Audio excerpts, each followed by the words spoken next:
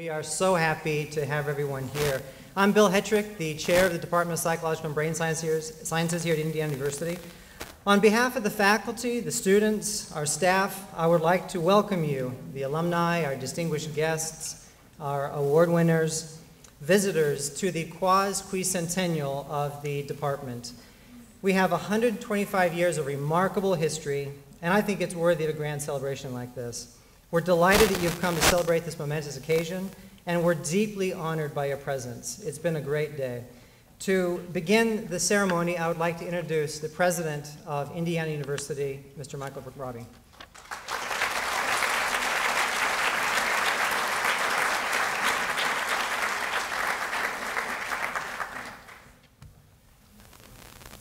Well, thank you very much, Bill.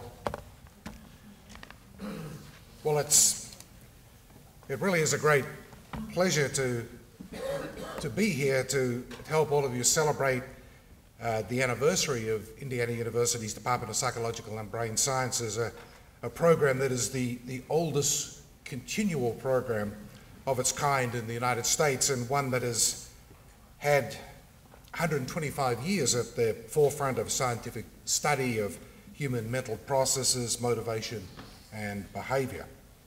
The origins of psychology, of course, as you know better than I do, have been much debated over the years. One school of thought holds that the roots of psychological thought and inquiry goes back thousands of years to at least the ancient Greeks.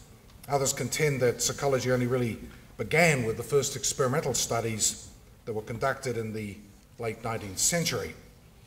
In the case of IU's psychology program, there is little question that the department can trace its origins to the early career of a man who was actually one of my predecessors as president of Indiana University, William Bryan.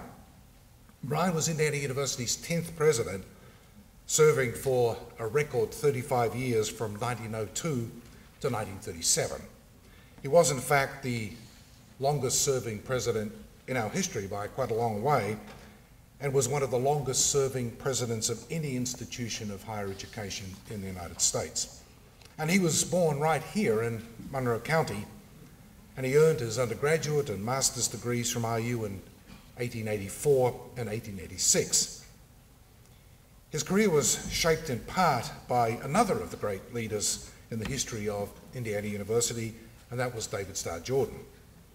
Jordan was a professor of natural sciences and a model at the time of the new professional scientist. Bryan was in fact a member of a small club that Jordan formed, the purpose of which was to encourage students to pursue careers in research disciplines and in academia. Jordan advised promising IU students to earn advanced degrees at other institutions and then return to IU as faculty members, and Bryan in fact followed exactly this advice. Bryan earned a PhD in psychology at Clark University in Massachusetts, where he studied under G. Stanley Hall, who had established the very first American psychological laboratory at Johns Hopkins just a few years earlier. At Clark, Bryan also helped organize the American Psychological Association and became one of its charter members. And he would later serve as the association's 13th president. Bryan returned to IU as a faculty member and vice president of the university, and he, of course, established a psychological laboratory here at IU that was the first research and teaching laboratory devoted to experimental psychology in the Midwest, and only the second such facility established anywhere in the United States. It is now, of course, as I said at the outset, the oldest continually operating psychology lab in the US, and it was the nucleus for the department whose 125th anniversary we celebrate today. Of course, the psychology lab represents only the beginning of Bryan's tremendous legacy at Indiana University. He presided over the transformation of IU from a small traditional liberal arts college into a modern research university. More schools were established at IU during his tenure than at any time until actually the last couple of years, and these schools remain among IU's core academic schools. President Bryan was also the leading advocate for IU's admission into the prestigious and elite Association of American Universities. In the years after World War I, Bryan co-chaired the Memorial Fund Drive, which had a goal of raising what was a huge figure of $1 million to finance 3 facilities: the original Memorial Stadium on 10th Street, Memorial Hall, which was originally a women's residence hall, and the Indiana Memorial Union, all of which would honour those from IU who had served and fallen in the First World War. The administration building, Bryan Hall, is also named in Bryan's honour. It was dedicated in 1937 on the eve of his retirement. And of course, Bryan House, the traditional home of the President of Indiana University, is named for William O'Brien and his wife, Charlotte O'Brien. Built in 1924, Charlotte was actually instrumental in the design of the home. I should note too that there's a story that some of you may have heard. I heard the late Chancellor Wells himself tell the story that that President Bryan had been living there, and on his retirement, when Wells took over as president, he asked if he could continue living there, and intimated that his health was such that he wouldn't be expected to live much longer. Wells readily agreed, and of course he lived another 20 years. So Wells only got to spend less than 10 years actually in Bryan House after Bryan passed away. Early this afternoon, I had the great pleasure again of meeting one of the department's most distinguished alumni, Richard Atkinson, the former renowned president of the University of California system. And he was telling me that when he was a graduate student here in the early 1950s, he actually had the opportunity, maybe we'll talk about this, had the opportunity to meet William O'Brien when he was still living in the Bryan House on a walk. And just last week, Bryan, who played baseball as an undergraduate, he was posthumously inducted into the IU Collegiate Athletics Hall of Fame as the only IU president to have lettered in a sport at IU. Having been a cricketer in my youth, I just don't think it's ever going to happen to me.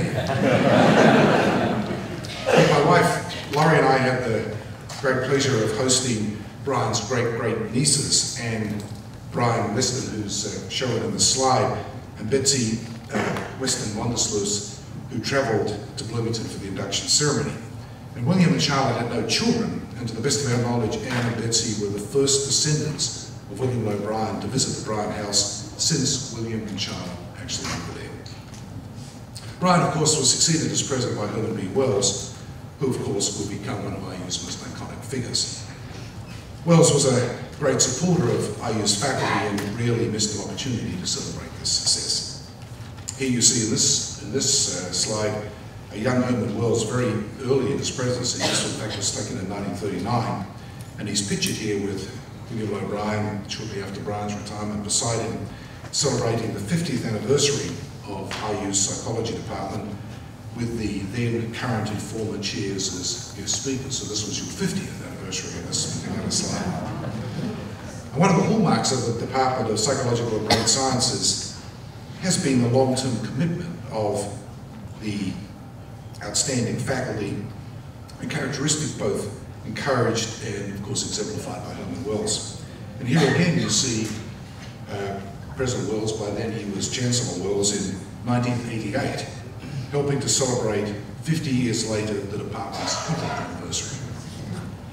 Also pictured are Irving Salzman and his wife Dottie, and of course he served as chair of the department for 20 years, another example of long-term commitment and loyalty of the department's faculty.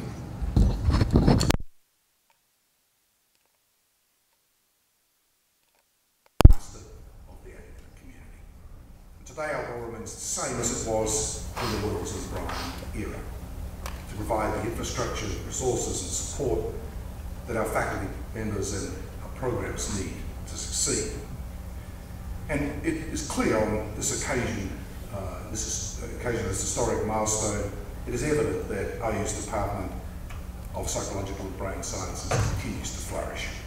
The program continues to be ranked among the very best of its kind in the country. Presently, it is ranked 9th in the nation for research productivity, and the clinical psychology program has been ranked 11th in the country out of 157 programs in the field.